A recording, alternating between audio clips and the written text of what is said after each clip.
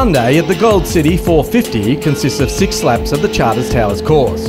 3 laps in the morning would see Glenn Brinkman and Moscatt finish 6th in the heat, despite dust being a big factor. Yeah, no, it was pretty dusty as we expected, so we had no chance of really overtaking anybody. We got probably within 20 or 30 seconds, but our lap times were super consistent, really close to each other, and yeah, no, it was good. Nothing to speak of really. Now, it was a really hot morning this morning, mid-30s. How did you cope in the car? If I tell the truth, I just got out of the air conditioning in the car, so I'm trying to keep cool, ready for the next one. But yeah, it was pretty tough out there, and I'd say it'd be tougher for the guys out there now. And this afternoon, there's even some prediction of some rain, so conditions may change again. Bring on the rain, I say. But it'll probably be just muggy and hot, but settle the dust would be good because there's just zero chance of overtaking anybody otherwise.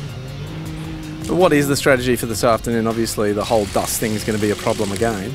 Yeah, look, because we've clawed our way back up now, if we maintain that same 1 minute gap between everybody, we'll probably be happy with that result.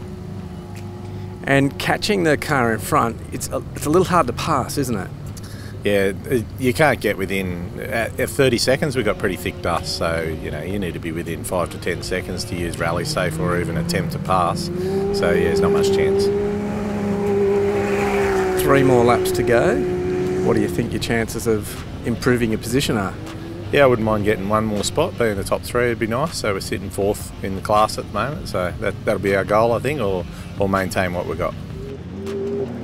So Dale, how was race 2 this morning? Another dusty one, but as I say, you come to expect that here. The course is the evolution of the course is getting a lot rougher in places. As we say, normally we write pace notes, so we're adding all those sorts of things in as we go around each time, so nothing really unexpected. We did have 1 overshoot in the dust in one spot. There's a section of white hard road, and that white dust is very, very thick, so yeah, we went past the corner and had to take a bit of a cut across through the bushes to join the track again. But other than that, yeah, pretty trouble-free. Car going all right?